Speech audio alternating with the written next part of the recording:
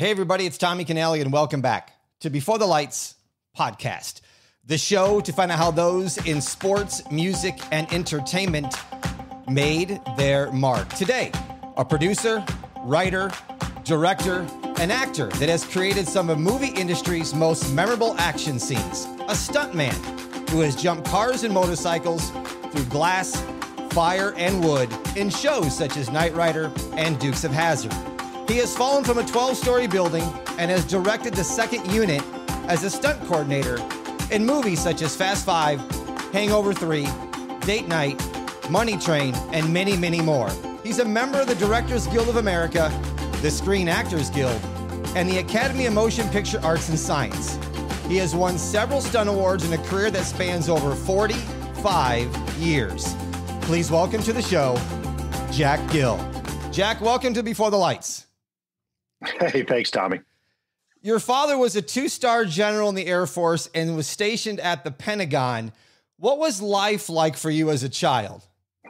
Well, it was a lot more stringent than most of my friends, just because the military has, a pretty strict upbringing. But I think it really helped me out in the fact that, we all kind of had to hold the line and you understood why you had to do it. And, I have a younger brother and an older sister. And with three of us, we moved around a lot. And, you were always trying to find new friends pretty quickly. But luckily, we settled in Atlanta, Georgia for quite a lot of my high school years.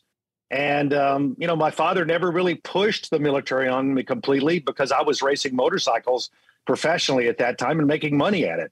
So, I think the military part of it made me a better person.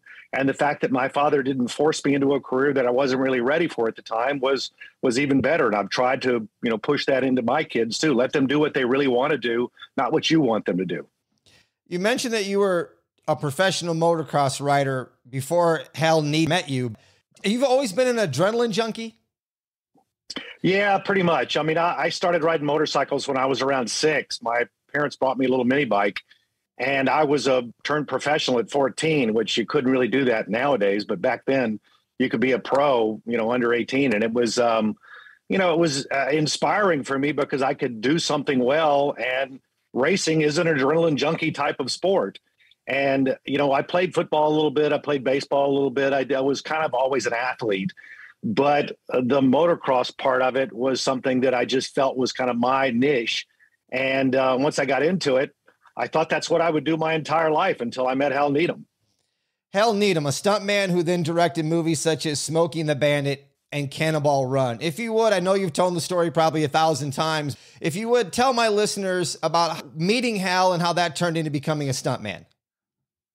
Well, I was on the motocross racing circuit down in Florida. I had won a bunch of races at this one thing because back then you rode 3 different classes of motorcycles, different CCs. And so I had won all 3 of them, and my picture was in the local paper, and I was checking out of a Holiday Inn. And as I was checking out, this guy looks over and sees my picture and says, "Is that you?" And I went, "Yeah." And he goes, "You won all 3 of these events?" And I went, "Yeah." And he goes, "Think you can jump a motorcycle over a bunch of cars?" And I said, "Well, if I have, the right motorcycle and I can build a ramp, I think I can." And he goes, "All right, come out to California in a week and I'll get you a job to do it." And he introduces himself and tells me what he did.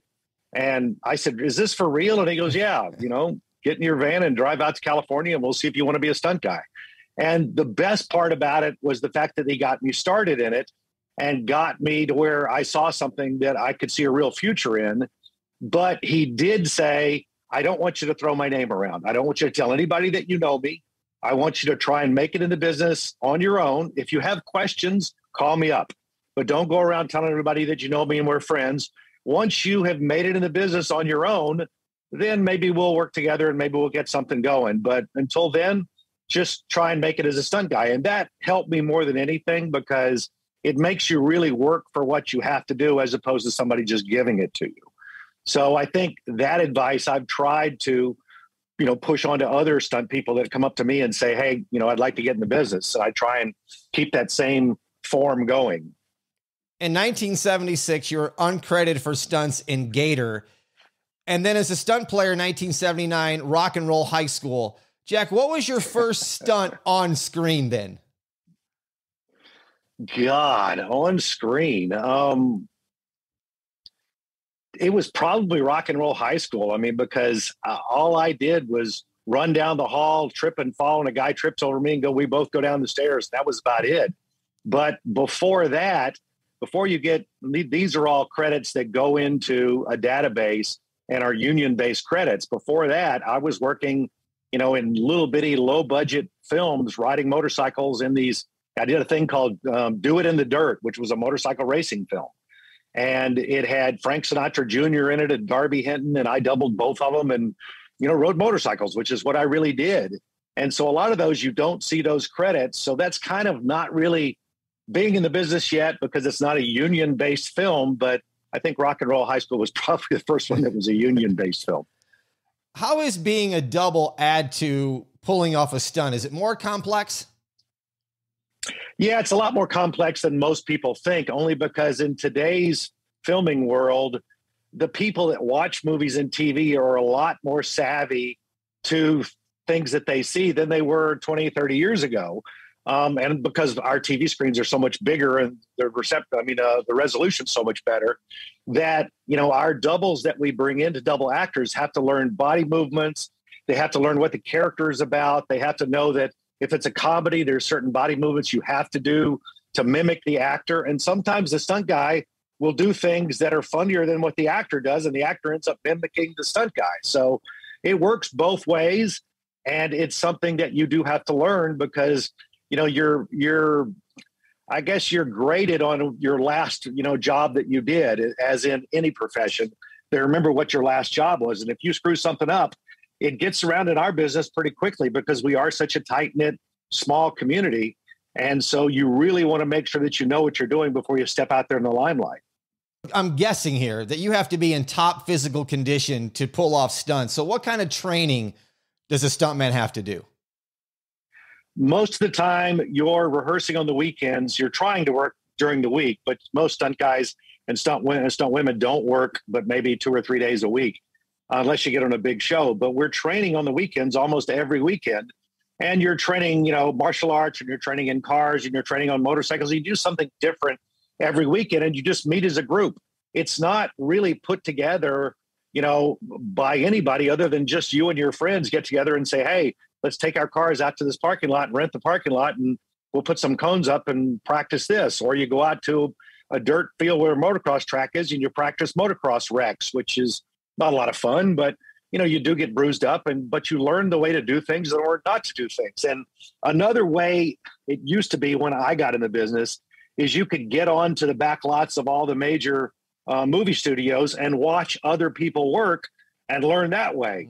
Nowadays, the movie industry and the TV industry is spread out throughout the world, and it's very difficult to find things that are shooting in Los Angeles or, Atlanta is the big movie capital now. That's probably the place to go to see most people work.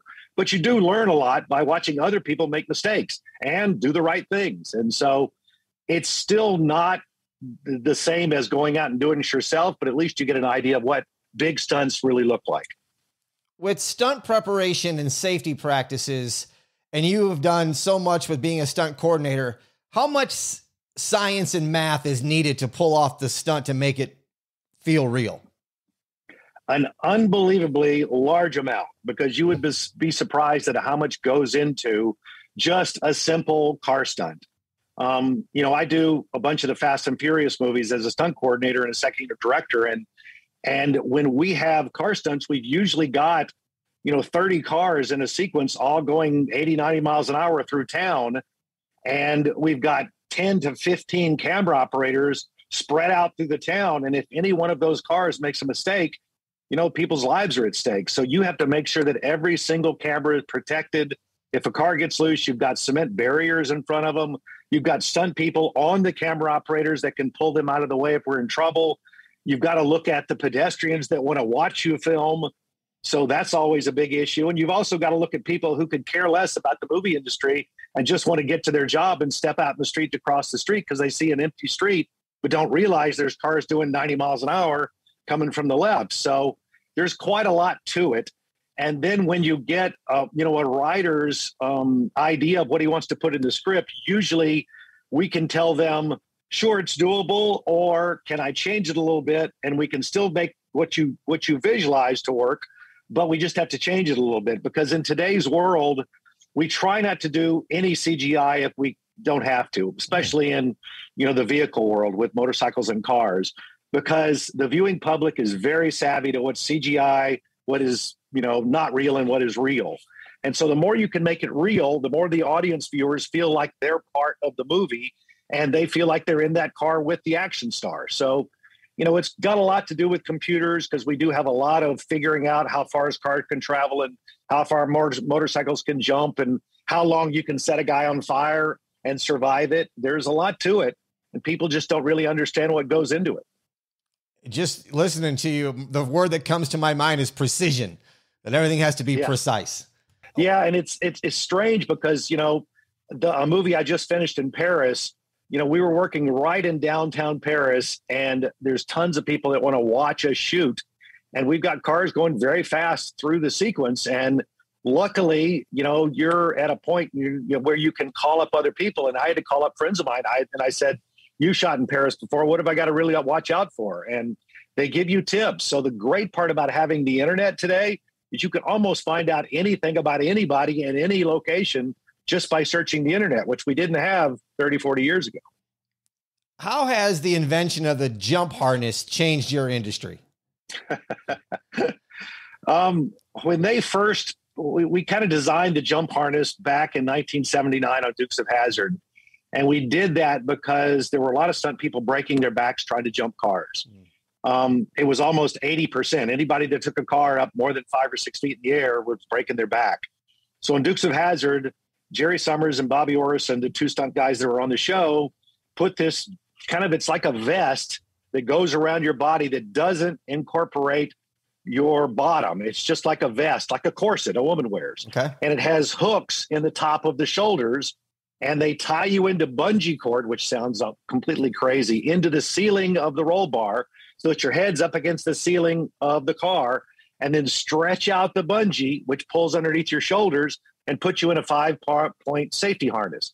Now you're suspended both top and bottom. Your rear end kind of sits off the seat about 2 or 3 inches, and your head's about 4 or 5 inches from the roof. So when you jump this car 10, 12 feet in the air and it's dropping, you've got a 4,500 pound car. When it hits, it's pulling underneath your armpits, and it keeps your spine from collapsing into the seat. So on Dukes of Hazzard, I jumped the General Lee through a barn, and it came out the other side and turned over 2 times on the other side. I didn't have a scratch on me, didn't have any injuries at all. And since that day in 1979, we're still using the same jump harness with, retrofits on it, but it's still exactly the same idea. And it still works to this day, and we still use it. So it's something that has revolutionized the business and kept people safer, I think. Wow. Unbelievable. If something from the 70s, still pretty much the same way as it was and has not been modernized. That's awesome. Jack, you've jumped from exploding boats, mountaintops, and hung from helicopters. What's the scariest stunt you've performed personally? That's an easy one. Back in 1980, early 1980, I got a call from a stunt coordinator who said, hey, I've got this thing where this airplane comes over at night and drops napalm on the top of this cliff, and you start running away from the napalm, and as the fire is catching you, it blows you off the top of the cliff, and we want you to fall 65 feet into an airbag at night. And we've had 6 other stunt guys turn it down, and I hear you're really good on this thing called an air ram. And I'll explain to you what an air ram is in a minute. But, I went out to the location, looked at it in the daytime, and the hill was 65 feet, but it wasn't sheer. It wasn't a sheer drop. It was a hill that had kind of a slope to it. So the closest you could put the airbag at the bottom of this 65-foot drop was about 20 feet. And so you had to jump out 20 feet just to get to the tip of the airbag. So that's why everybody was turning it down. So back in like 1979, they invented this thing called the air ramp, which is essentially a gymnastics beat board like they use in gymnasiums, where you jump on it, it has springs on it. But we replaced the springs with hydraulic rams. So when you step on it, it fires the hydraulic ram, shoots you up in the air, and you go a longer distance that you normally would off a springed beat board. The problem with it is it's so fast that if you're not in front of the hydraulic rams, it collapses your legs and you end up right in the same spot you did. And you have 13 gallons of gasoline going off, and it's not a good thing. So I had practiced this on flat ground for about 2 weeks before I agreed to do it. And I saw that I could get about 22 feet with this air ram. So I knew I could get the distance to the airbag. So I got on the top of the cliff and I set this whole thing up, and this guy starts pouring gasoline right behind the air ram. And he's putting 13 gallons of raw gasoline right behind the air ram. And I said, so when I step on this thing, the gasoline goes? And he goes, yeah, it goes off when it triggers the air ram. So I said, can we tip this thing back a little bit so it's not right on top of me? And he said, sure. So we tip it back a little bit. And then they put another 8-gallon gasoline pod in the side of the mountain.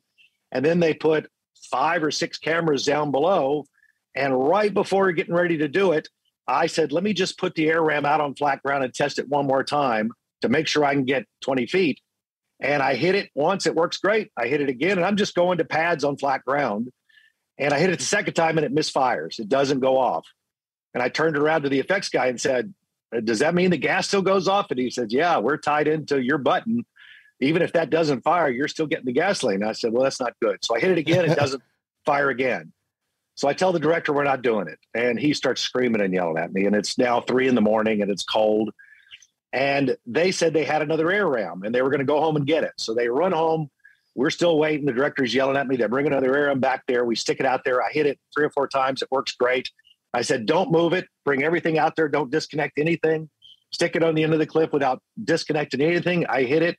I go up in the air. It was probably the biggest, hardest hit I've ever had because it felt like somebody took the flat end of a boat paddle and hit me in the back with it when this thing went off. And I'll send you pictures later. But as I fly through the air, I can see everybody on the ground running the other direction. And I thought, oh, I missed the airbag. I've gone too far. I'm going to hit the ground. And as I start turning over, I see that I'm going to hit the airbag. And I had put a tarp in the middle of the airbag in case I was on fire. When I hit the tarp knocks around me and puts the fire out. And I climb out of the airbag and I've got my safety guys all around me and I'm fine and everything's good. But 3/4 of the camera operators all ran away from the camera because the fire was raining down on top of them and they were trying to get away from the fire.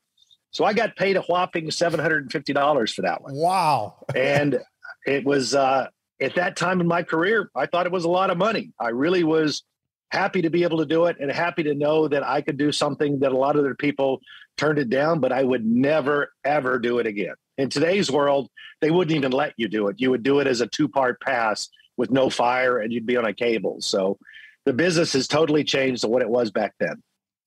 I understand. Is it true that you have a 6-inch titanium plate in your neck? And if so, what happened that's now there?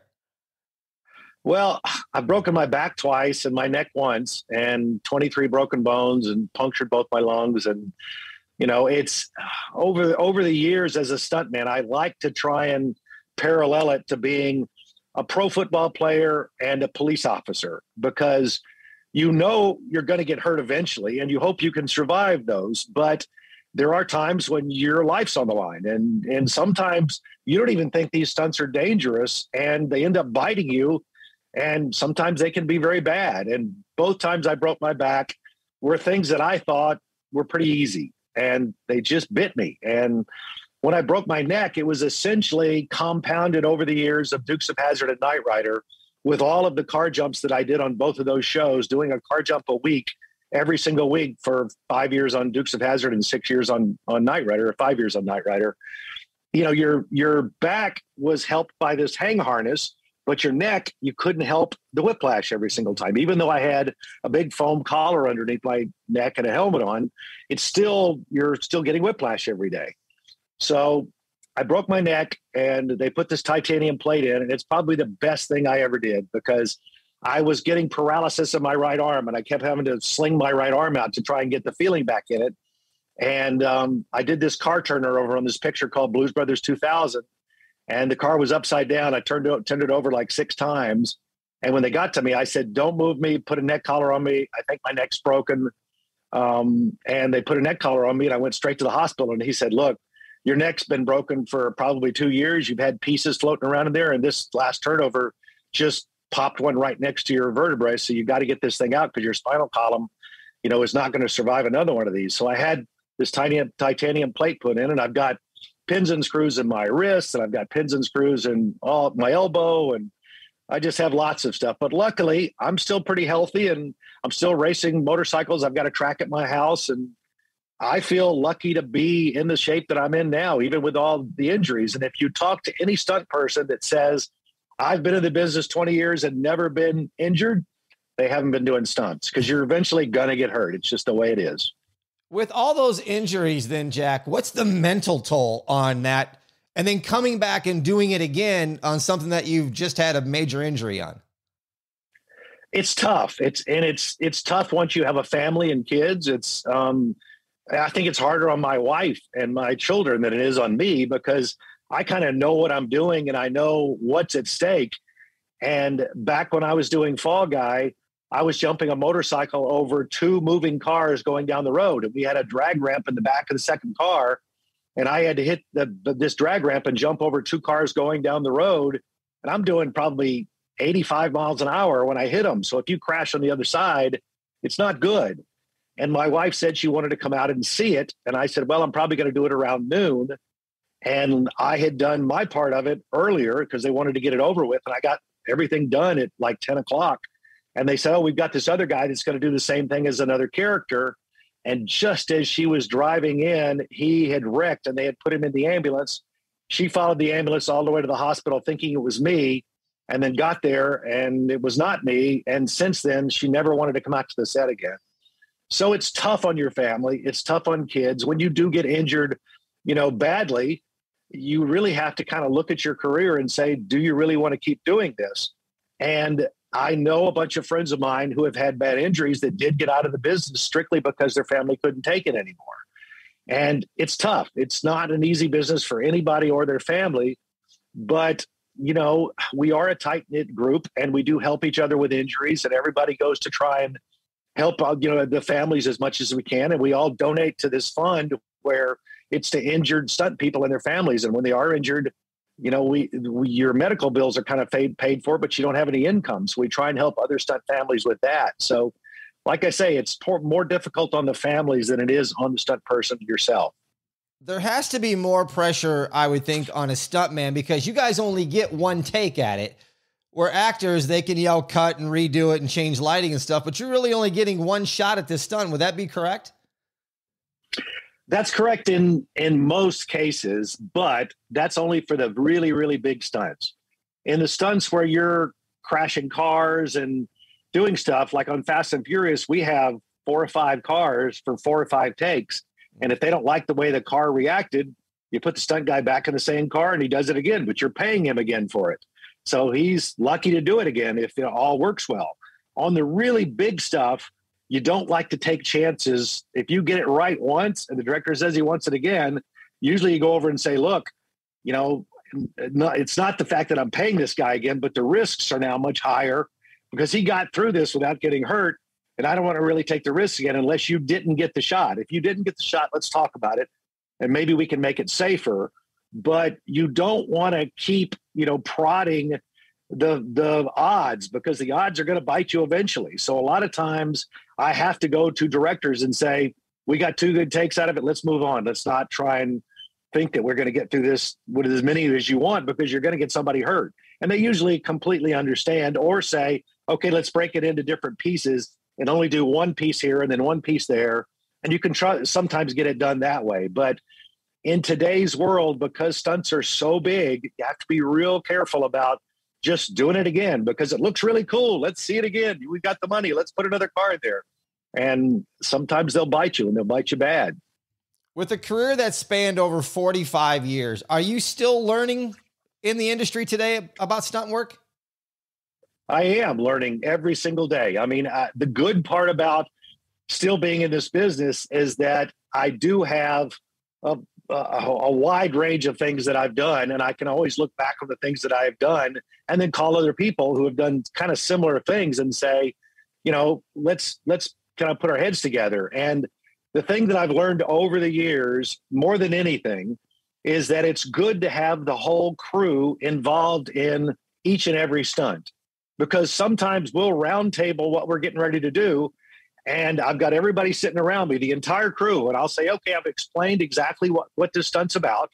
You know what we're going to do from A to B. Has anybody got any questions, or does anything really bother you? Do you think you can make it any better? Sometimes somebody that's sitting in the background will say something that will get missed by everybody.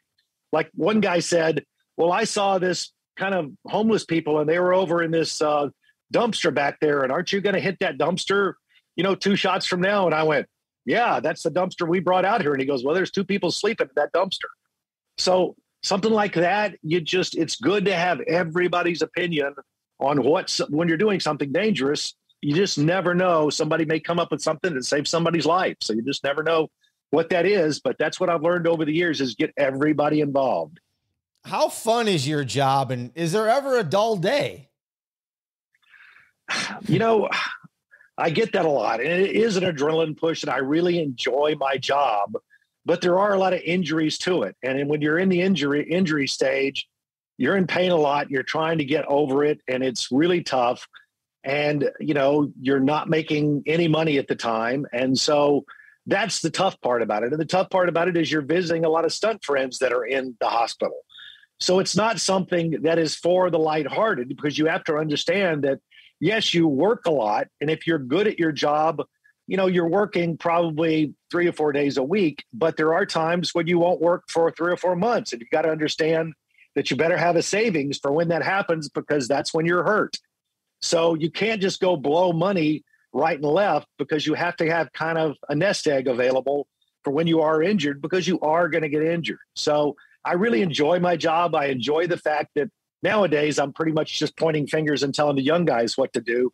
And sometimes you have to go up to these young stunt guys saying, look, this is going to hurt. I've done it before, and you're young and you'll heal up, but you're probably not going to break any bones, but you're going to have a lot of bumps and bruises, and it's just the way it is. And you just have to toughen up. So it's fun to see other stunt guys do stuff that I've done, and I enjoy it. But I still like to jump in cars and slide them around corners and hit other cars. That's what I can do still. And, I'm 66 years old and still doing it and happy. So it's one of those types of things that if you like what you do, stick at it. If you can, it's just something that my wife probably wishes I would retire, but I just don't have that adrenaline part of it. It's just part of me.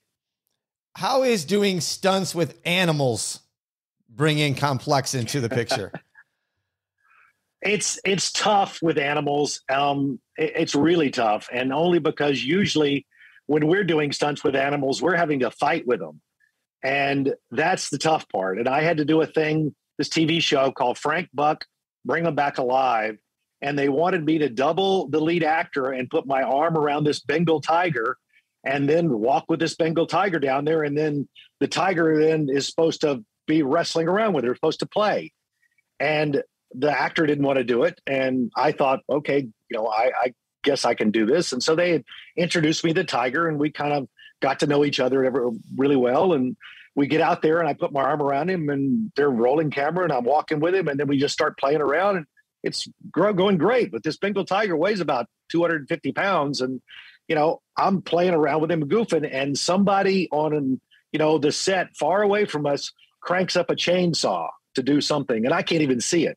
But when the chainsaw goes off, this tiger took his whole attitude changed, and he turned at me and growled. And I hear the trainer go, "Get out of there, get out of there, get out of there."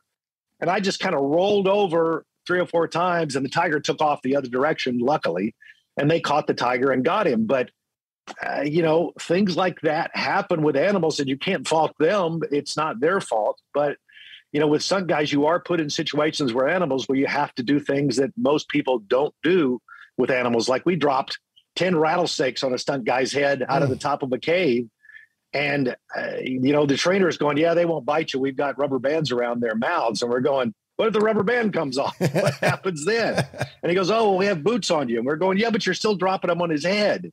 So things like that happen. I had to wrestle an alligator once, and they had his mouth taped shut. But when I jumped on him in the water, he just took me straight to the bottom and started rolling with me on the bottom. And I had to let go and go back to the top. But, it's oddball things that you do in this business that, at the time where they say, okay, Jack, you're coming to the set and we're going to have this 8-foot alligator you're going to jump on top of.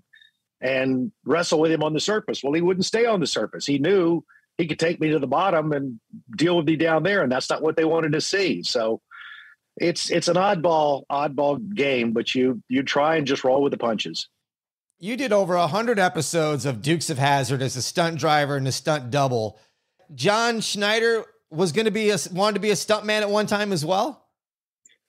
He did. John Schneider and I went to the same high school in Atlanta, Georgia. And when I decided I was going to drop everything and go out there and with Hal Needham and try and be a stunt guy, John wanted to come with me. But John was 3 years younger than I was. And his parents said, you can't go. You're way too young. So I had been out in California when Dukes of Hazzard came about, and I had heard about it. And, I knew that they were looking at 5,000 different people that were auditioning for the part of Bo Duke. And when John came out, he's from Atlanta. He comes from a background of that kind of thing.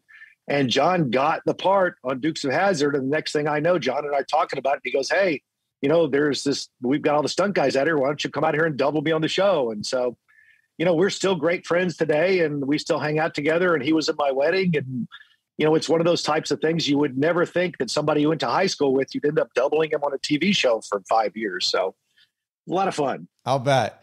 Jack, what's it like working with Marvel Cinematic Universal and those types of movies? Well, the major studios, when you do big action films, going in that it's going to be a big commitment, because with every single action film that we do, they obviously want to one-up the one that they had before. So everything has to be bigger and, and badder, and you have to come up with better ideas. So we have a team of stunt people that we keep in our group that we kind of round table ideas of big things that we can do and pitch to the studios. Once you read the script, you try and throw in all these big ideas, and sometimes they're completely outlandish, but somebody else will kind of tag team onto that idea and make it a little more believable. And then you say, okay, we've got a really good idea here. So a lot of times the scripts that we read don't have the action written. They wait for the stunt coordinator and the action director to get involved. And then you start pitching what you can do. Like, airplanes out of the back of, C-130s on Fast 7 was something that we had done before on another project, on a commercial.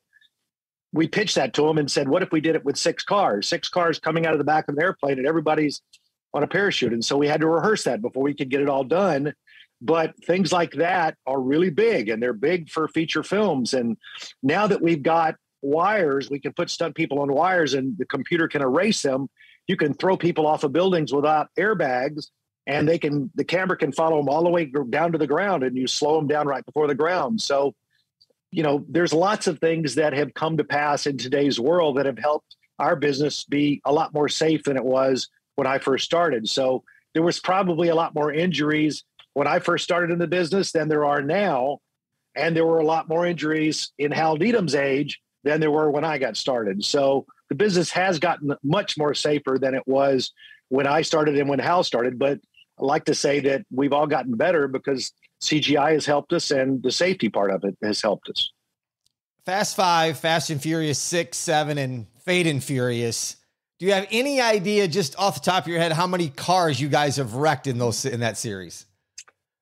God, way over 300. I know, because in one sequence in Fast 8, we put 46 cars out of the parking structure. We crashed 46 cars out of a parking structure into a pile so that Vin Diesel's character could climb up on top of them. And we did it for real.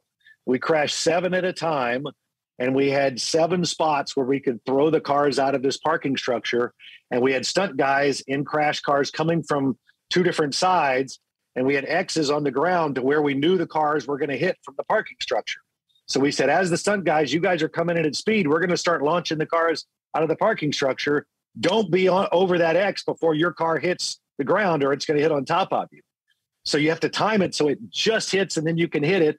And then we had a pile of 46 cars. So, Fast and Furious, we do go through a lot of cars. And I think that's what people enjoy about it is the mayhem of all the cars and everything. And we enjoy it as well, too. But they're not brand new cars. They're usually water damaged cars that we put new engines in them and paint them and make them look like they're brand new. So we're not damaging very expensive cars, but we do have cars that are our character cars that have the best engines in them, the best brakes in them, the best everything you can think of.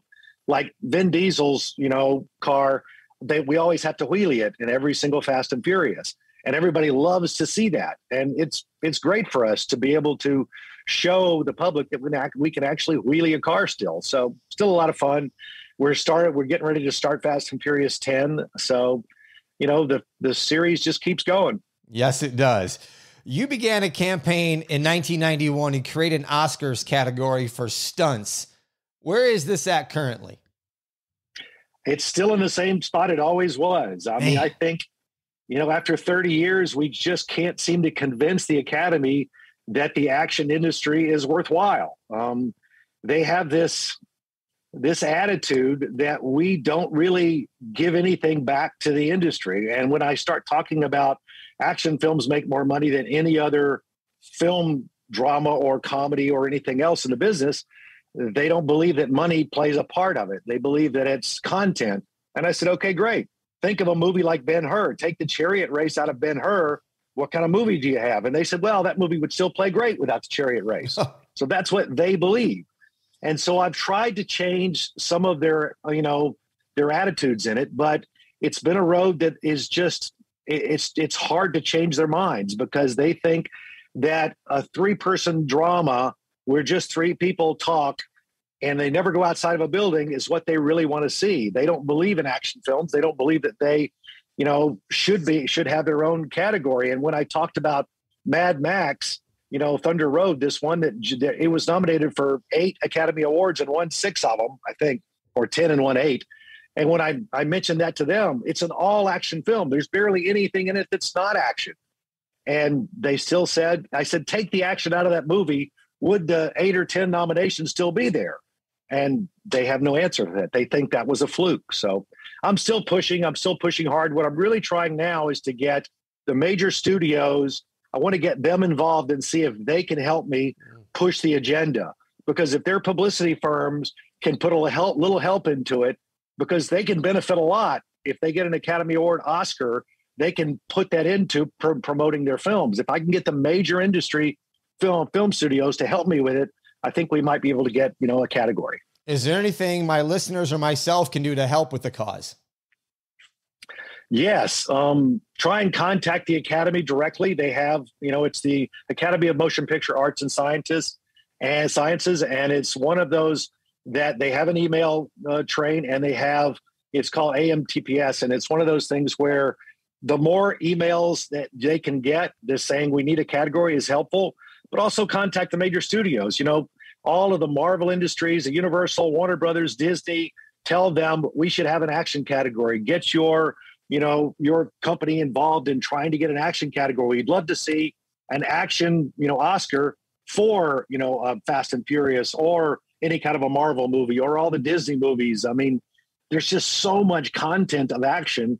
And in our day and age, all these movies go by the wayside without any kind of, commitment, where all of our friends are getting Oscars. We're not getting anything. So listeners, go to my show notes. I'm going to put a link to the Academy of Motion Picture and Sciences, and also see if I can find the email address and put it there so you can click on it and help Jack with this cause and send an email into the Academy and see if we can help make something happen for this. It's way done overdue. It needs to be done. Jack, how does somebody these days get into stunt work?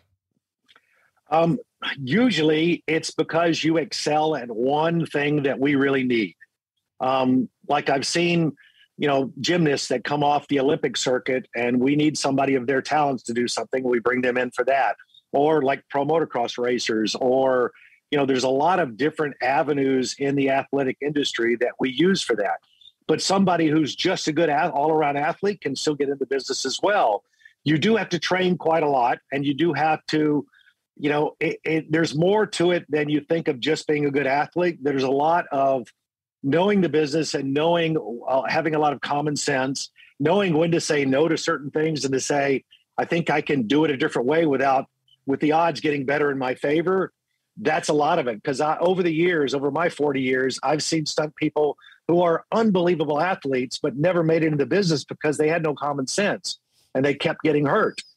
And so things like that do play a big part in our business. So having kind of a sixth sense, having a good common sense about trying to figure out things ahead of time really helps you in this business. And you've got to be a person who understands that when you do get hurt, you have to make decisions, and you have to make decisions quick as to whether you're going to get back in the business or not.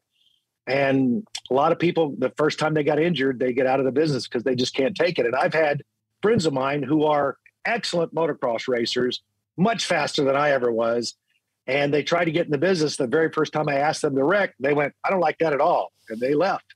So you just never know. It's a strange mentality of the stunt person, but it's one that, it doesn't pay a whole lot. It doesn't pay what actors pay, but there is a big adrenaline push for it.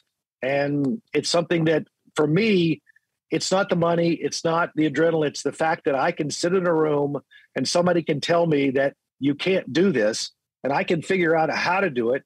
And then when I see the finished product, I can go back in that room and everybody is going, "I can't believe that you could actually pull that off." That's what is in it for me. I like to be able to tell people, I did something you told me I couldn't do, and I pulled it off. What's the future of stunt work like? And is there a possibility that some of the stuff that's being done by actual stunt people could be replaced with remote controls or robots or something like that? They've been saying that for the last 20 years, and the audience is too savvy for that. They know if they see it digitally, they don't believe that it's real. And I know with a lot of the Marvel movies, when you've got people flying through space and everything, obviously you can't do that real. But when you get down to the stuff that people know is supposed to be real, like a big fight scene or something where you're crashing through windows and falling off buildings, and they want to see real guys doing real things. And if it's CGI, they don't get excited anymore. And so we saw a big change in it about 10 years ago. We saw it going way into the CG world. And when I did Fast Five, we got back, they wanted to really have two cars pull a 9,000 pound safe behind two cars. And they wanted to do it CGI. And we said, "No, I think I can do it real." And so the producer, who was Neil Moritz, said, "Sure, if you can do it, let me see it." Once we started doing that, when Fast Five came out and they saw that we were really doing stuff real, the whole industry kind of changed around, and everybody in the industry started doing things real again. And the profits went way up because now the audience member feels like they're part of the action sequence. So I don't think we'll ever be replaced. The thing that has changed is that we're not using as many stunt people as we used back in Hal Needham's day or my day. We used to use 200, 300 stunt people, for a big fight scene. Nowadays, you use 50 and they make it look like 300 or 1,000 because CGI can replace all the background. And that's fine, but there's a lot more content today. There's a lot more movies being made that were made 40 years ago. So I think it's evened out in that we have more stunt people in the business now than we ever had, and we have them worldwide. Whereas when I first started in the business, if you went to anything outside the United States, there was only 3 or 4 stunt people that worked there. Now there's 1,000 and 2,000. And so it's gotten to be a bigger business. It's never going to go away. The audience wants to see real people doing real things. And, I think it's here to stay. 184 credits for stunts, 12 as an actor, and 43 credits as a second unit director or assistant director, and growing. When it's all done, Jack, how do you want your legacy to be remembered? I mean, I think it's something that I just want people to understand that we're here for entertainment purposes only. Even though we're risking our lives, we are risking our lives to give you entertainment. And I think if I have films that have lasted throughout the years and people still watch them because of the action or because something that I put in it, that's what makes me happy. I'm happy that people can look at a film 20 years later and say, "God, I really loved that."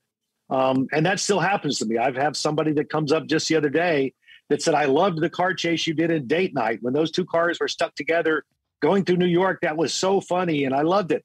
And that makes me happy. I think that's my legacy, is just people enjoying movies that I did throughout the years, and they last. Well, thank you for everything you've done in the movie industry, and thank you for taking time and being on my show. I appreciate both ends. Okay, thanks, Tommy. People, follow me on Instagram at Before the Lights Podcast. And if you would, take 30 seconds, go rate and review the show anywhere you follow podcasts for me. Thank you for listening to Before the Lights. I'm Tommy Canale. And until next time, everybody, I salute a chin chin.